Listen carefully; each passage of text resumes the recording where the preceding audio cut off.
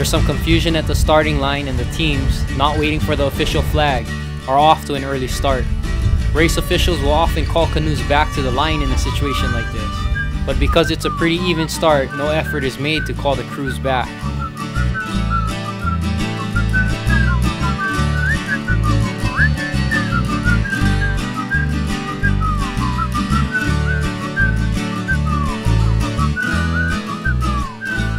At first the pack is tight, but just like last year, a small group of canoes come out hard and fast, establishing themselves early on.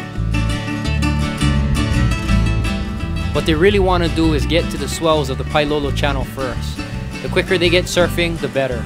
Leading the pack into the channel is last year's champions, Hawaiian Canoe Club, followed closely by Team Livestrong and Ironman crew Team Pa'a.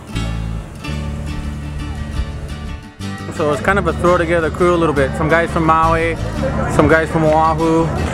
So really the plan was to just kind of fill it out and do the best we can. Everybody in the boat's really a solid paddler. And so we just tried to blend together to start with and get a rhythm. And we were kind of in the mix for a long time. So we were just having fun racing, making the most of the bumps, working together and having a lot of fun.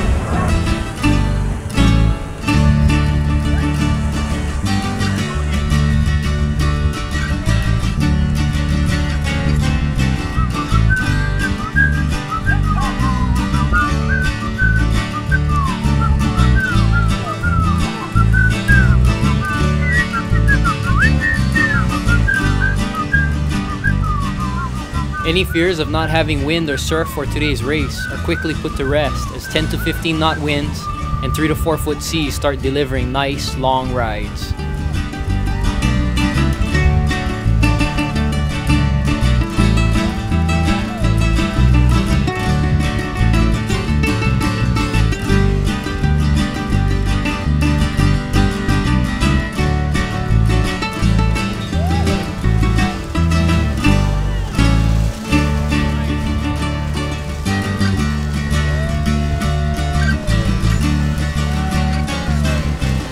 We like to come to this race because surfing wise it's the best surfing race I think of any race.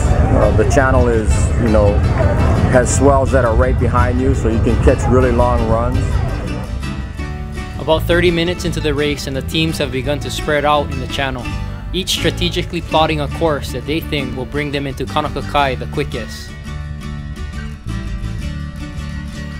In the women's race, Team Bradley, juicing every swell, has opened up a half-mile lead.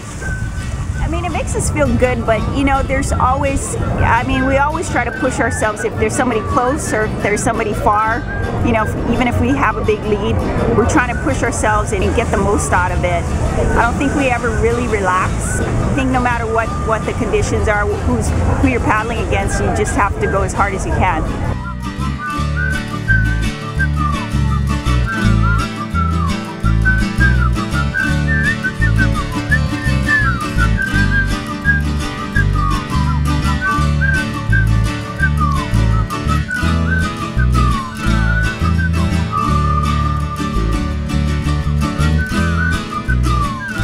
Toward the middle of the women's pack, a few close races are unfolding, each team taking a different course.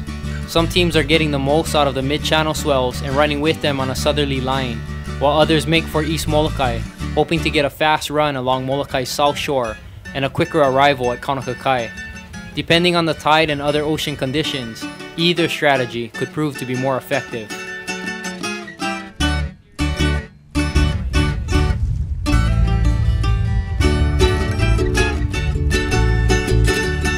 In the women's second place is a tough Hawaiian Canoe Club crew from Maui, while these women stay focused on holding a steady line for Kanokakai.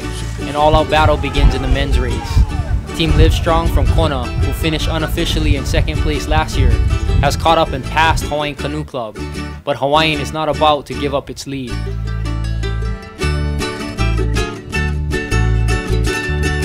Hawaiian Canoe Club jumped in front of us at the start, and I think at one point might have had up to a half mile ahead of us, and we just stayed on their line and tried to follow them, and you know, caught up to them a couple times, and then they pulled away, and then we caught up again and they pulled away, but we just, you know, kept pushing, and finally about an hour and a half into the race we pulled even with them, and then we were going back and forth for a while.